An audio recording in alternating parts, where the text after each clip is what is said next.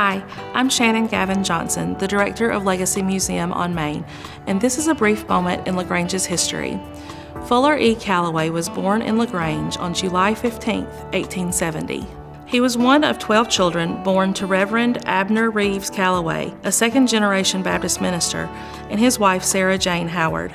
Sarah died when Fuller was only 8 years old, and at the age of 10, Fuller was given a nickel for bringing water to men at a barn raising. The next day, he walked 8 miles into LaGrange to purchase some boots. Realizing the nickel wouldn't cover the cost of the boots he wanted, he purchased 3 spools of thread and sold them to 3 housewives who each paid 5 cents a spool. He had made his first dime.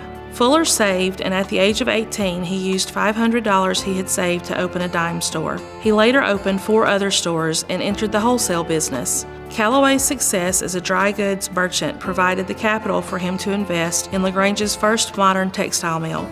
Dixie Mills opened with local fanfare in 1895, but was poorly equipped and began to struggle with only a couple of years. Other local investors convinced Fuller to take over management. He invested his entire life savings of $10,000 to replace the antiquated machinery and began to turn a profit. By 1900, local investors, including Fuller, were working on a new project, and Unity Mills was created. Between 1900 and 1920, Mr. Callaway and others opened several mills in LaGrange and the area. Callaway expanded into other businesses, helping to launch such firms as the LaGrange National Bank, the LaGrange Savings Bank, Security Warehouse Company, the Callaway Development Company, and the Manchester Development Company.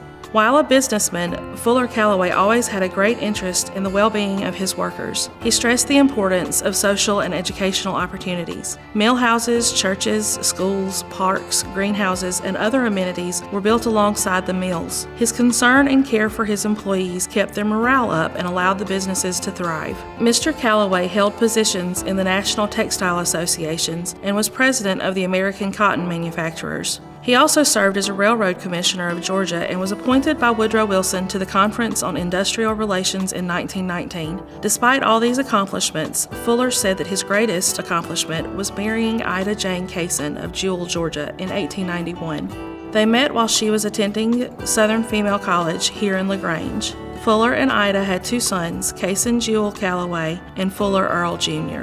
In 1916, Fuller and Ida moved into the home they called Hills and Dales. He died there on February 12, 1928. The following year, mill employees suggested and contributed a day's pay to construct a large tower in memory of Fuller E. Callaway. The clock tower stands today. To learn more about Fuller E. Callaway, his businesses, and his home, visit Hills and Dales Estate. This has been a brief moment in LaGrange's history.